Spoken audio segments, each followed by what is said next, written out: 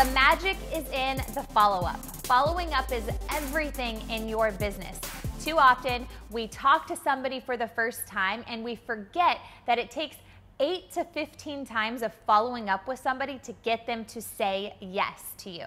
Isn't that crazy? And so I like to keep everybody on a drip list. So the first time I share with them my opportunity, I want to talk to them within 24 hours to see how they felt about our conversation, see if they're ready to make a decision. And if they're not ready at that time, I want to talk to them at least once a month after that to continue to stay top of mind when they're ready for a service or product that you have to offer.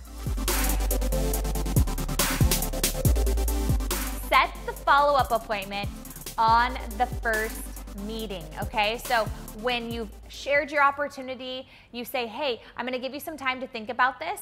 I have 9 p.m. tonight available or 10 a.m. tomorrow to follow up with you about this. Do you have either of those available? And wait for them to answer. Set the appointment always. Every time you have an interaction with them, set the next appointment. And that is one way that you know if somebody is serious about going to the next level with you or if they're just, basically dragging you on.